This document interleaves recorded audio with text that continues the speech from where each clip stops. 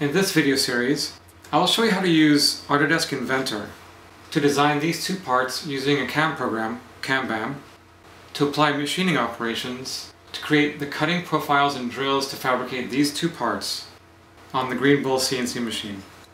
During the Inventor portion of the video series, you'll learn a ton of advanced topics, including using properties from parts of the assembly to provide dimensions for a particular part, or using Excel to provide the dimensions you need so the assembly and parts are fully parametric.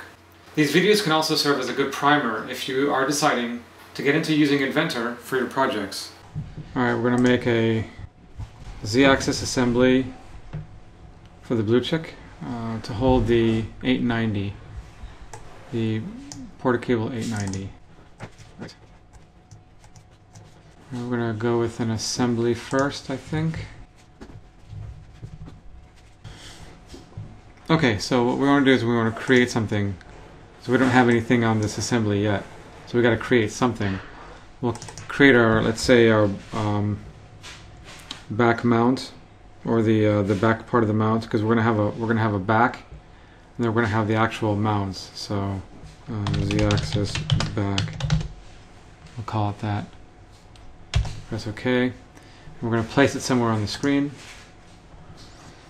And now we are faced with a blank screen. You're probably going to be completely confused at this point. So we have to go here and start a 2D sketch because we got nothing.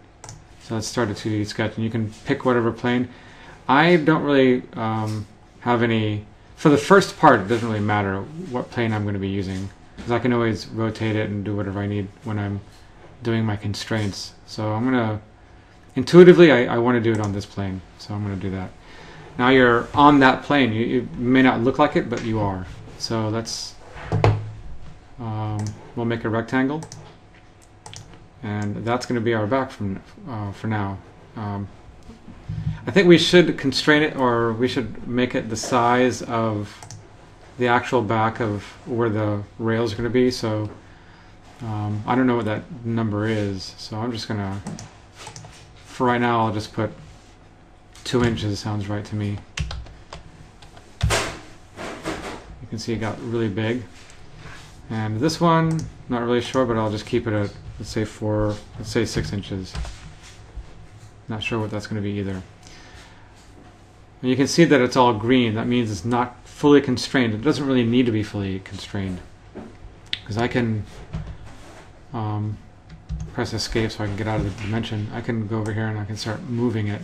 You can see that it moves, but it stays the same shape, but it moves off of the origin. I can constrain it to the origin if I want, and I can say from here to the origin. And now you'll notice that there is a blue line here, meaning that I can't go up and down. That is set in stone. It's concrete.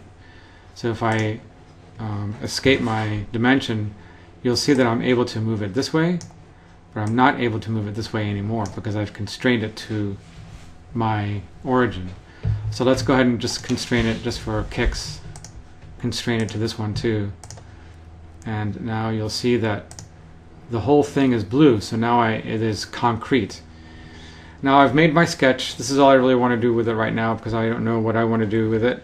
So I'm generally just blocking things out. So I'm going to extrude it. So I'm going to use the E key,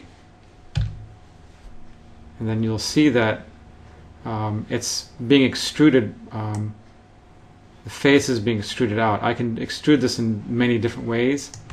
I can do it by what is it? Let's see. Oh yeah, I can do it like asymmetrical, symmetrical, and in one direction or the other direction. Right now I think I'm on this direction. If I do it this way, it'll go in the back. So I'm just going to go back to the front here. And I want it to be the thickness of my wood, so I'm going to make it 0.75.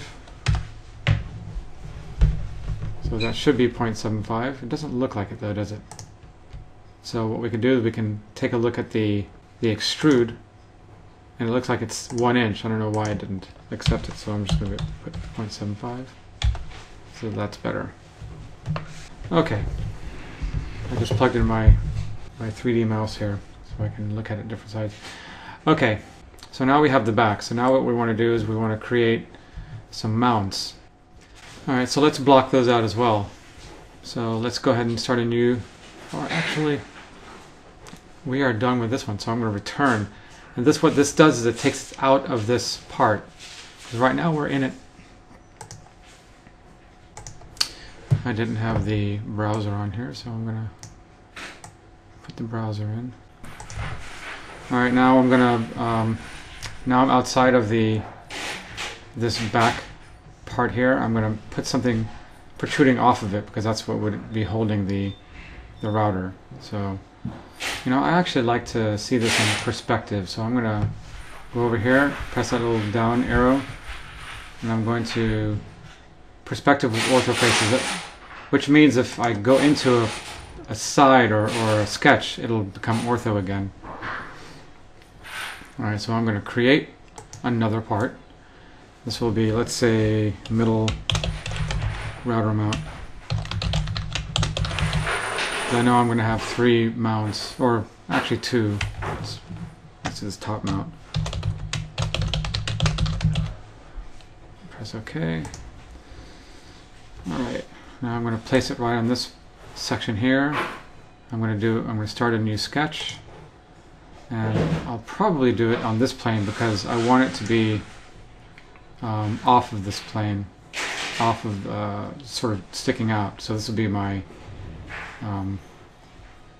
my face. I'm going to make a rectangle.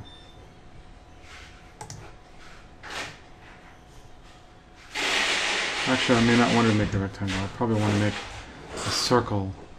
So let's start with the circle that is the size of the router. And that's going to be, use a dimension. It's going to be 3.5 inches. I guess it's already in inches, so yeah. Alright, you can see I can also start sketching even in this form here. So the outside I'm going to want probably to be a little bit, I'm going to want it to be constrained from here, but let's do another circle. I'll draw it from the center. It should be constrained by the center, so I'm going to do a dimension between this one and this one. And this is going to be 0.75 inches. I did the inches again, 0.75. Alright, now I'm going to want to have a cut in. So I'm going to draw a line. This can be a construction line actually. So I go over here, press the construction line. It's going to be off of the center. And this is where it's going to have an opening. So I can squeeze down, clamp, it'll be the sort of the clamping area to clamp down the router. And I'm going to draw a couple real lines without the construction line, and I'm just going to draw one here, draw one here. I'm pressing enter after each one, and I'm going to draw another one. It's going to do this, so I'm going to draw another one here, and draw another one here. Okay, so it's sort of working here, and they're all I'm going to have to close this all up too, so I'm going to close. I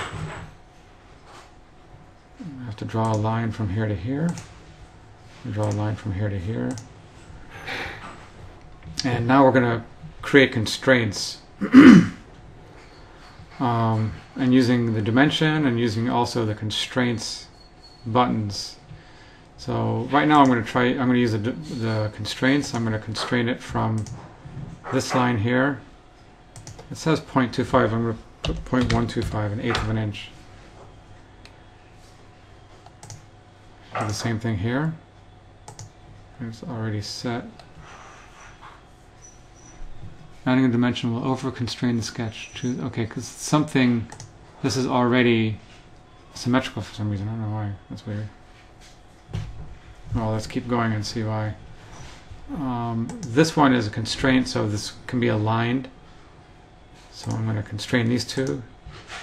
So now they're a line. They may not be perpendicular to another line, but we can do that as well. Let's see, where's the perpendiculars here? So I want this one to be perpendicular to that. So now they're both perpendicular. So that's what we want.